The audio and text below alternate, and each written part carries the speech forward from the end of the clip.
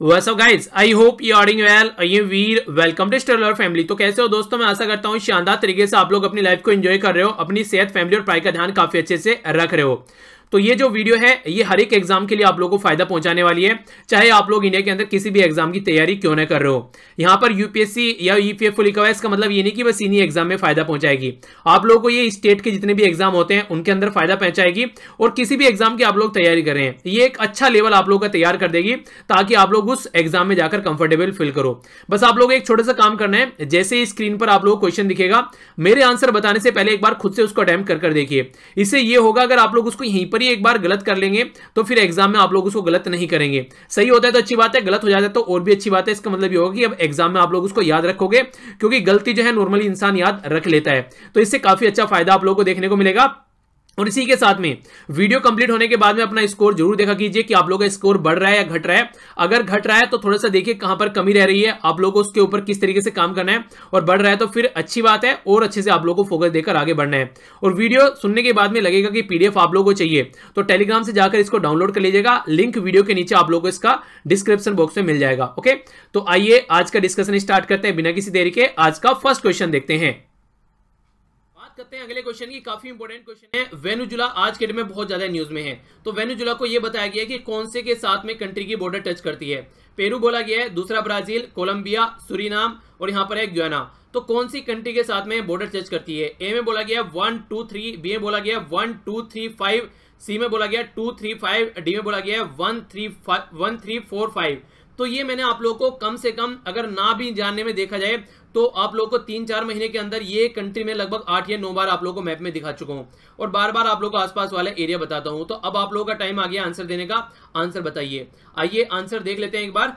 Answer जो है यहाँ पर ये देखिए, ये हो गया वेनेजुला। यहाँ पर आप लोगों को कोलंबिया देखने को मिलेगा, नीचे ब्राजील और यहाँ पर होगा गुयाना। ठीक है, यहाँ पर देखते हैं जो पेरू बोला गया है, पेरू तो यहाँ पर है ही नहीं है आसपास भी, अगर आप लोग देखेंगे ये काफी दूर है यहाँ पर। और जो सुरीनाम बोला गया है वो यहाँ पर बीच में गुयाना आ जाता है, सुरीनाम आप लोग को यहाँ पर देखने को मिलेगा। तो इस तरीके से आप लोग इसको अंडरस्टैंड कर सकते हैं। तो आंसर सी हो गया। यहाँ पर क्या हो गया आंसर? आंसर हो गया सी। 2 3 एंड 5। 2 पे क्या है? ब्राजील, 3 पे क्या है? यहाँ पर कोलंबिया और 5 पे है गुयाना। ठीक है, तो पेरू और सुरीनाम यहाँ पर नहीं है। आगे बढ़ते हैं। अगले जो 2 क्वेश्चन है काफी इंपॉर्टेंट और आप लोगों के माइंड में काफी क्लैरिटी लेकर आने वाला है। पहला क्वेश्चन आप लोगों के सामने है, ये भारतमाला परियोजना के बारे में। ये इसके बारे में बोला गया कि कौन सी स्टेटमेंट इनकरेक्ट है। पहली स्टेटमेंट है भारतमाला परियोजना ये सेंटर के द्वारा स्पॉन्सर्ड स्कीम है, यानी कि सेंटर के द्वारा चलाई गई योजना है, जो कि फंड प्रोजेक्ट है। यहाँ पर जो प्रोजेक्ट स्टार्ट किए गए हैं ये खासकर ये ministry of road transport and highway यहाँ पर काम करती है। इसी के साथ में बोला गया है कि ये शॉर्ट फॉल करती है, यानी कि मिस करती है, नॉर्थ ईस्ट वाले एरिया को कनेक्ट नहीं करती है जो भारतमाला प्रोजेक्ट है। आंसर पूछा गया कि कौन सा आंसर यहाँ पर इनकरेक्ट है। तो आइए एक बार आप लोग समझ लीजिए ताकि आप लोगों के माइंड में कोई कंफ्यूजन ही ना रहे इस तरीके का। भारतमाला जो प्रोजेक्ट है ये भारतमाला जो परियोजना आप लोग बोल सकते हैं, ये हमारी कंट्री का जो ऊपर वाला एरिया है, खासकर ये हो गया यहाँ पर आप लोगों को देखने को मिलेगा जो मेन लैंड है उसको कनेक्ट करने की बात की गई है, और पूरे नॉर्थ ईस्ट वाले एरिया को भी कनेक्ट करने की बात ये करता है। सेंटर के द्वारा फंड की गई है ये ministry of road transport and highway, ये आप लोग यहाँ पर मिनिस्ट्री देखने को मिलेगी। तो आंसर क्या हो गया? आंसर हो गया यहाँ पर बी, यानी कि आप लोग देखेंगे आंसर क्या हो गया यहाँ पर? आंसर हो गया बी, क्योंकि इनकरेक्ट पूछा गया है। नॉर्थ ईस्ट वाले एरिया को कनेक्ट करती है ऐसी बात नहीं है। इसी के अपोजिट एक और क्वेश्चन आप लोगों का बनता है यहाँ पर, वो क्वेश्चन है ये यहाँ पर आप लोगों के सामने। यहाँ पर पूछा गया है सागरमाला प्रोग्राम के बारे में। भारतमाला जो प्रोग्राम है और सागरमाला जो प्रोग्राम है उन दोनों में भी आप लोग डिफरेंस समझ पाएंगे, तो एग्जामिनेशन हॉल में आप लोग इसको गलत नहीं करेंगे। इसलिए मैंने दोनों क्वेश्चन एक साथ में डाले हैं बनाकर यहाँ पर, ताकि आप लोग दोनों में डिफरेंस समझ सकें और एग्जाम में कोई कंफ्यूजन माइंड में न रहे। यहाँ पर भी जो पूछा गया है वो इनकरेक्ट क्वेश्चन आप लोगों से पूछा गया है। सागरमाला जो प्रोग्राम है ये फ्लैगशिप प्रोग्राम है ministry of road transport and highway का, प्रमोट करने के लिए port lead development in the country. क्या स्टेटमेंट चाहिए? दूसरी स्टेटमेंट में बोला गया है लगभग 60% ऑफ इंडिया यहाँ पर जो वॉल्यूम ट्रेड होता है वो मैरीटाइम रूट से होता है, यानी कि समुद्र से होता है। तो इसलिए यहाँ पर ये डेवलप करेंगे पोर्ट, तो ये ट्रेड काफी आसान रहेगा और इंफ्रास्ट्रक्चर भी काफी डेवलपमेंट यहाँ पर हो जाएगी। तो कौन सी स्टेटमेंट यहाँ पर इनकरेक्ट है ये आप लोगों को बताना है। ए में बोला गया यहाँ पर ओनली 1, बी में बोला गया ओनली 2, सी में बोला गया बोथ और डी में बोला गया नन ऑफ द अबव। तो जो आंसर हो गया ये हो गया सी, यानी कि बोथ इनकरेक्ट है। रीजन क्या है? रीजन यहाँ पर रोड ट्रांसपोर्ट मिनिस्ट्री काम नहीं करेगी भैया, क्योंकि यहाँ पर पानी की बात की जा रही है। तो अभी देखेंगे कौन सी मिनिस्ट्री काम करेगी। दूसरा यहाँ पर ये 60% नहीं है, ये मैरी टाइम की जब बात की जा रही है तो काफी लार्ज हमारा जो है यहाँ पर, खासकर अगर कंट्री का आप लोग ये ट्रेड की बात करेंगे तो बहुत लार्ज ट्रेड डिपेंड करता है, लगभग 90s के अप्रोक्सीमेट में। सबसे पहले आप लोग यहाँ पर देखिए भारतमाला जो प्रोजेक्ट है वो आप लोग देखिए वो था ऊपर वाले एरिया के लिए, और जब सागरमाला प्रोजेक्ट है ये है खासकर समुद्र की बात की जा रही है। ये ऐसी माला बनाई जाएगी जो हमारी कंट्री के पोर्ट हैं, जैसे कांदला हो गया, ठीक है, ये सारे जो पोर्ट आप लोग यहाँ पर, ये वेस्टर्न घाट हो गया और ये ईस्टर्न घाट हो गया, हल्दिया, पैरादीप, विशाखापट्टनम, इन्नूर, चेन्नई, ये टुटीकोरिन, कोच्चि, मैंगलोर, ये इस तरीके से जो सारे पोर्ट हैं इन पर इंफ्रास्ट्रक्चर डेवलपमेंट करने की बात की जा रही है, ताकि एंट्री के जो हमारी कंट्री है उसके इंटरनल पार्ट से भी इनको अच्छे से कनेक्ट किया जा सके। मान लीजिए कोई रॉ मटेरियल लेके आना है या फिर कोई फिनिश गुड प्रोजेक्ट लेकर आना है, तो यहाँ पर एक तरीके से लॉजिस्टिक प्रोवाइड कराया जाएगा कि आसानी से यहाँ पर चीजों को भेजा जा सके एक जगह से दूसरी जगह पर। ये हमारी कंट्री की जो बाउंड्री है ये लगभग ये आप लोगों को 7500 किलोमीटर के करीब कोस्टल बाउंड्री हमारी देखने को मिलती है। तो इस कोस्टल बाउंड्री को डेवलप करने की बात की जा रही है। इसी कोस्टल बाउंड्री से हमारी कंट्री का जो अरेबियन सी के थ्रू होते हुए या फिर बे ऑफ बंगाल के थ्रू होते हुए ये जो व्यापार होता है इसका वॉल्यूम लगभग 90% है, जो 60% बोला है वो भी गलत है, ठीक है। और मिनिस्ट्री ऑफ शिपिंग जो यहाँ पर काम करने वाली है ये है मिनिस्ट्री ऑफ शिपिंग, ना कि रोड एंड ट्रांसपोर्ट हाईवे, क्योंकि यहाँ पर बात जो की जा रही है वो पानी की जा रही है। तो इस तरीके से भी आप लोगों के माइंड में हल्का सा आइडिया सा होना चाहिए। तो वाटरवेज को कैसे डेवलप किया जा सकता है, और ऐसी बात नहीं है रेल और रोड डेवलप नहीं करेंगे, वो भी डेवलप करेंगे, पर लेकिन मेन कनेक्टिविटी प्रोवाइड कराने के लिए डेवलप करेंगे इन पोर्ट के थ्रू। तो इसलिए मैंने आप लोगों को बोला दोनों क्वेश्चन इसीलिए मैंने साथ में लिए, ताकि सागरमाला और भारतमाला यानी कि भारत जो यहाँ पर परियोजना है दोनों के बीच में आप लोगों को कंफ्यूजन यहाँ पर समझ में आ जाए और कोई कंफ्यूजन आप लोगों के माइंड में न रहे। तो इस तरीके से आप लोग समझेंगे। इसका आंसर हो गया यहाँ पर क्या, ये आंसर हो गया सी। ओके, आइए अब आगे बढ़ते हैं। अगला क्वेश्चन यहाँ पर बात कर रहा है GIAN के बारे में। तो ये है क्या, ये एक तरीके से बोला गया इसको global initiative of academic networks. ये हायर एजुकेशन के लिए हमारी कंट्री में एक सिस्टम प्रोवाइड कराने की बात की जा रही है, पहली स्टेटमेंट। दूसरी स्टेटमेंट बोला जा रहा है ministry of human resource and development की बात की जा रही है।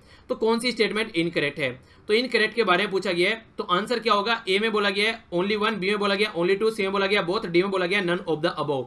तो देखिए सबसे पहले अगर मिनिस्ट्री की बात करी जाए, एजुकेशन की अगर बात हो रही है तो मिनिस्ट्री तो यहाँ पर यही होगी, ये तो आप लोगों के माइंड में कंफर्म होना चाहिए, क्योंकि जब भी एजुकेशन या कुछ ऐसे सिस्टम की बात आ गई तो वहाँ पे human resource and development ministry होगी। क्यों, क्योंकि ह्यूमन रिसोर्स यहाँ पर बनाया जा रहा है। वो क्या होता है, जब अच्छी एजुकेशन देते हैं, अच्छी हेल्थ रहती है, तो एक ह्यूमन जो है वो ह्यूमन कैपिटल बन जाता है। तो इस तरीके से आप लोग अंडरस्टैंड कर सकते हैं। और ये जो GIAN ये नेटवर्क यहाँ पर क्रिएट करने की बात की जा रही है, ये हमारी कंट्री में हायर एजुकेशन का जो सिस्टम है उसको इंप्रूव करने की कोशिश की जा रही है। और जब हम लोग हायर एजुकेशन की बात करते हैं तो जो हमारी कंट्री के अच्छे इंस्टीट्यूशन है, यानी कि IITs वगैरह, IIMs वगैरह, उनकी रैंकिंग की भी बात की जाती है। कैसे हम लोग उनकी रैंक जो है वो ग्लोबल रैंकिंग में ला सकते हैं, तो वो भी बैकग्राउंड में एक प्रोजेक्ट पूरा चलता ही रहता है। तो दोनों ही स्टेटमेंट यहाँ पर करेक्ट है, तो इसलिए आंसर डी हो गया, क्योंकि यहाँ पर इनकरेक्ट पूछा गया है। मैंने फिर से आप लोगों को बताता हूं, अगर कहीं पर भी कोई भी ऐसी स्टेटमेंट आप लोगों को दिखे, सबसे पहले स्टेटमेंट पढ़ने के साथ में आप लोग ये देखिए पूछा क्या जा रहा है, वरना क्वेश्चन आते आते भी आप लोग उसको गलत कर बैठते हैं। और ये चिल्ला चिल्लाकर इसलिए बार बार मैं आप लोगों को बोलता हूं। ओके, आगे बढ़ता हूं। कुछ स्टेटमेंट यहाँ पर आप लोगों के सामने दे रखी हैं, इन स्टेटमेंट में से यहाँ पर ये बताना है ये किससे रिलेटेड है, ठीक है। तो सबसे पहले बात की जा रही है कि ये पाया जाता है यहाँ पर केबुल लमजाओ नेशनल पार्क के अंदर में, ठीक है। नीचे 4 नाम दे रखे हैं यहाँ पर, एक है डियर के बारे में, हिरन के बारे में, एक है टाइगर, दूसरा है लोयन, और एक है यहाँ पर ब्लैक बक के बारे में। तो यहाँ पर किसके बारे में ये स्टेटमेंट चाहिए, ये है आप लोगों के सामने क्वेश्चन। ये पाया जाता है यहाँ पर, ये है यहाँ पर केबुल लमजाओ नेशनल पार्क के अंदर। दूसरा, ये एक इंडेंजर्ड कैटेगरी में आता है IUCN की लिस्ट के हिसाब से। तीसरा यहाँ पर बोला गया है इसको थ्रेट रहती है, खासकर डिजीज वगैरह की जो कई बार लग जाती है, डिप्रेशन या फिर पोचिंग का भी काफी शिकार ये होता है। तो ये कई बार यहाँ पर सिचुएशन देखने को मिलती है। तो कौन सी स्टेटमेंट इससे रिलेटेड करेक्ट है, ये क्वेश्चन आप लोगों से पूछा गया है। यानी कि क्या है यहाँ पर, ये बात की जा रही है ब्राउन एंटीलर डियर या फिर बंगाल टाइगर या फिर एशियाटिक लायन या फिर ब्लैक बक। तो क्या है ये एक्चुअल में, आंसर आइए देख लेते हैं, आंसर से रूबरू करा देता हूं। ये एक तरीके से यहाँ पर जो बात की जा रही है डियर है आप लोगों के सामने। डांसिंग डियर भी इसको बोला जाता है, ब्रो एंटीलर डियर भी इसको बोला जाता है, ठीक है। और इसी के साथ में संगाई, ये भी इसी के नाम सारे आप लोगों को यहाँ पर पुकारने को देखने को मिलेंगे। स्टेट की बात करें तो एनिमल, अगर मणिपुर की बात करें इसको, तो इसको एक तरीके से स्टेट एनिमल का दर्जा दिया गया मणिपुर के अंदर schedule first wild life protection act 1972 के हिसाब से। ये इंडेंजर्ड कैटेगरी रेड लिस्ट में भी आता है। अगर बात की जाए यहाँ पर केबुल लमजाओ नेशनल पार्क कहाँ पर है, तो ये भी आप लोगों को पता होना चाहिए, ये भी मणिपुर के अंदर ही है, जहां पर ये ऐसा डियर यहाँ पर पाया जाता है। और ये मैंने आप लोगों को बताया पोचिंग और ये सारी चीजों का काफी शिकार रहता है, तो इसलिए यहाँ पर ये इंडेंजर्ड लिस्ट में आ गया है, जो कि काफी कम क्वांटिटी में बचा हुआ है। ठीक है, तो ये कुछ बातें हैं जो आप लोग इसके बारे में याद रखते हैं, कई बार क्वेश्चन ऐसे पूछ लिए जाते हैं आप लोगों से। तो आंसर क्या हो गया यहाँ पर, इसका आंसर हो गया इसका ए। ठीक है, यानी कि ब्रो एंटीलर्ड डियर। ओके, आगे चलता हूं। काफी इंटरेस्टिंग और काफी इंपॉर्टेंट क्वेश्चन है यहाँ पर। हमारी कंट्री में जो सेंटर है, सेंट्रल गवर्नमेंट के पास में जो यहाँ पर counter terrorism law enforcement agency वो कौन सी है, यानी कि अगर कोई टेररिस्ट एक्टिविटी होती है तो कौन सी एजेंसी है जो हमारी कंट्री में उसको टैकल करती है। Counter terrorism and counter radicalisation division, ए में ये बोला गया है, बी में बोला गया है नेशनल काउंटर टेररिज्म सेंटर, सी में बोला गया है रिसर्च एंड एनालिसिस विंग जिसको आप लोग रो बोलते हैं, और डी में बोला गया नेशनल इन्वेस्टिगेटिंग एजेंसी यानी कि NIA। तो आंसर आइए देख लेते हैं ताकि आप लोग अंडरस्टैंड कर पाए। आंसर है डी। क्या हो गया यहाँ पर, नेशनल इन्वेस्टिगेटिंग एजेंसी, जिसको सेंट्रल एजेंसी बोला जाता है यहाँ पर, खासकर जो कि टेरर को कम्बैट करने के लिए हमारी कंट्री में बनाई गई है, इसीलिए इसको central counter terrorism law enforcement agency भी बोलते हैं। कोई भी क्रिमिनल एक्टिविटी ऐसी होती है तो किसी भी राज्य के अंदर जाने के लिए इसको उस राज्य की परमिशन लेने की जरूरत नहीं पड़ती है, बिना परमिशन के राज्य में एंट्री ये कर सकती है। बनाई कब गई थी, मुंबई टेरर अटैक हुआ 2008 में, उसके बाद में यहाँ पर ये हम लोगों ने बनाया, रियलाइज किया कि हाँ ऐसी कोई एजेंसी होनी चाहिए जो कि यहाँ पर राज्य की कोई बाउंड्री माने ही ना कि कोई बाउंड्री भी है, पूरी कंट्री को कैसे सिक्योर करना है और टेररिस्ट एक्टिविटी को कैसे कंट्रोल करना है, क्योंकि टेररिस्ट एक्टिविटी आज के डेट में ग्लोबलाइज्ड फिनोमिना हो चुकी है। अगर हम लोग अपनी कंट्री में कुछ ऐसे विघन रखेंगे कि हाँ इस राज्य में जाना है इस राज्य में नहीं जाना है, तो कभी भी टेररिस्ट को नहीं पकड़ पाएंगे, क्योंकि वो यूपी से बिहार और बिहार से नीचे मध्य प्रदेश और मध्य प्रदेश से फिर नीचे महाराष्ट्र, नीचे होता हुआ तमिलनाडु केरला पहुंच जाएगा, स्टेट चेंज करता रहेगा और कोई भी उसको पकड़ नहीं पाएंगे। तो इसलिए यहाँ पर कोई स्टेट की बाउंड्री नहीं है जहां पर चाहे ये एंट्री कर सकते हैं, इसीलिए यहाँ पर ये इसको यहाँ पर टैकल करने के लिए हमारी कंट्री में 2008 में बनाया गया था। ओके, तो आंसर क्या हो गया, आंसर हो गया डी, यानी कि NIA नेशनल इन्वेस्टिगेशन एजेंसी। बात करते हैं अगले क्वेश्चन की, इंटरेस्टिंग इंपॉर्टेंट है और खासकर इस साल के लिए इसकी इंपॉर्टेंस थोड़ी और ज्यादा बढ़ जाती है। पूछा गया कि इनकरेक्ट बताना है आप लोगों को इंटरनेशनल लेबर ऑर्गेनाइजेशन के बारे में। इंटरनेशनल लेबर ऑर्गेनाइजेशन का जो गठन किया गया था वो 1919 में किया गया था, ये बोला जा रहा है, क्योंकि यहाँ पर ये बोला जा रहा है कि इसके 100 साल कंप्लीट हो चुके हैं, इसलिए 100th एनिवर्सरी सेलिब्रेट कर रहा है। तो क्या ये स्टेटमेंट सही है? बाकी ये मैं आप लोग कई बार बता भी चुका हूं, अगर आप लोग याद करते हैं उन चीजों को। तो नेक्स्ट बोला जा रहा है ILO यानी कि इंटरनेशनल लेबर ऑर्गेनाइजेशन के द्वारा यहां पर लॉन्च किया गया फ्यूचर ऑफ वर्क इनिशिएटिव, ये इसके द्वारा यहां पर स्टेट किया गया सोशल जस्टिस प्रोवाइड कराने के लिए जनता को, ये इसके द्वारा लॉन्च इनिशिएटिव है। तीसरी स्टेटमेंट है कि ILO एक ओनली ट्राइपार्टाइट UN की एजेंसी है जहां पर टुगेदर काम किया जाता है लाने के लिए, गवर्नमेंट एम्प्लॉई और जो वर्कर हैं सारे को यहां पर मिलकर काम कराने की बात की जाती है। तो कौन सी स्टेटमेंट यहां पर इनकरेक्ट है? तो आंसर है डी, यानी कि कोई भी स्टेटमेंट यहां पर इनकरेक्ट नहीं है, सारी स्टेटमेंट यहां पर करेक्ट है। रीजन क्या है? रीजन यही आप लोग यहां पर देखते हैं, जो इसका गठन किया गया था ये 1919 में किया गया था, जो कि यहां पर शानदार तरीके से काम करती है। ऑल ओवर वर्ल्ड में कहीं पर भी कोई ऐसी प्रॉब्लम देखने को मिलती है तो ये हमेशा पिक्चर में आती है। इंडिया फाउंडिंग मेंबर है, पर लेकिन बहुत सारे ऐसे इसके चीजें हैं जो हम लोगों के द्वारा रेटिफाई अब तक नहीं किए गए हैं। ओनली 189 जो इसके कन्वेंशन है उनमें से ओनली 47 कन्वेंशन ही हमारे द्वारा रेटिफाई यहाँ पर किए गए हैं। तो क्वेश्चन ये भी बन सकता है कि ओनली हाफ कन्वेंशन हम लोगों ने रेटिफाई किए हैं, हाफ से ज्यादा रेटिफाई किए हैं, तो हम लोगों ने बहुत कम कन्वेंशन अब तक यहाँ पर रेटिफाई हमारी पार्लियामेंट के द्वारा किए गए हैं। ILO सेलिब्रेट कर रही है 100th ईयर, तो इसलिए क्वेश्चन और इंपॉर्टेंट हो जाता है, क्योंकि 100वां साल यहाँ पर इसका हो गया है 2019 में, जो कि 1919 में क्रिएट की गई थी। इसी के साथ में यहाँ पर अगर बात की जाए न्यू इनिशिएटिव जो स्टार्ट किया गया है, ये फ्यूचर ऑफ वर्क इनिशिएटिव यहाँ पर, ताकि सोशल जस्टिस यहाँ पर लाया जा सके ऑल ओवर वर्ल्ड, तो ये इसी के द्वारा यहाँ पर स्टार्ट किया गया है। तो ये तमाम क्वेश्चन के आंसर यहाँ पर देखेंगे तो आप लोगों को लगेगा आंसर डी है, यानी कि कोई भी गलत नहीं है, सारे सही हैं। ठीक है, आगे चलते हैं। बड़ा ही इंटरेस्टिंग और प्यारा सा क्वेश्चन है, ये बात की जा रही है बायोडायवर्सिटी हेरिटेज साइट के बारे में। ये डिक्लेयर की जाती है एज पर यहाँ पर प्रोविजन जो कि बायोलॉजिकल डाइवर्सिटी एक्ट 2002 का है, उसके हिसाब से यहाँ पर बायोडायवर्सिटी हेरिटेज यानी कि जैव विविधता विरासत स्थल यहाँ पर डिक्लेयर किया जाता है।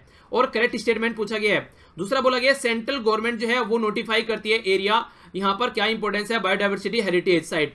दूसरी स्टेटमेंट यहां पर ये बोला गया है ए सही है ओनली 1, बी सही है ओनली 2, सी सही है बोथ, डी सही है नन ऑफ द अबव। तो कौन सा आंसर सही है?